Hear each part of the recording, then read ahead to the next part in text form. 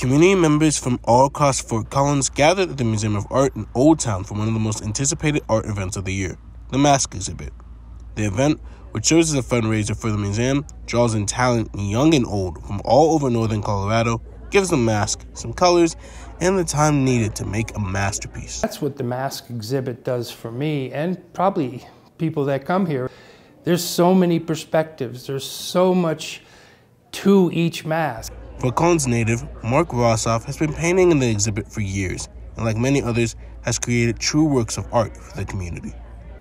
The mask this year is an evolution through all the years, and the idea of it is that people describe it as a basket, and I kind of see it as an anemone as well.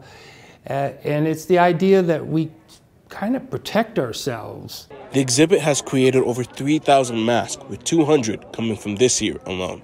3 different people from the community who were involved with the museum decided to create this fundraiser called Masks. We've created an event that's incredibly long-lasting and has such good feelings within the community because it's lasted now 19 years.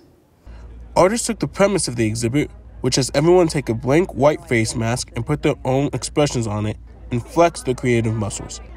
To them, each experience was unique in their own right.